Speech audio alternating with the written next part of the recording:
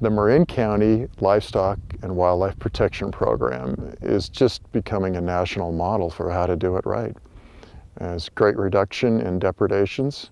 It's become cost effective, and ranchers and farmers have been really much more involved with the natural functioning ecosystem. And the more they learn, the more they can improve those kinds of non-lethal control practices.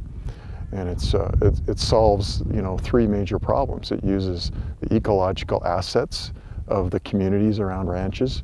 It's ethically sound, and it's economically viable. And you save money.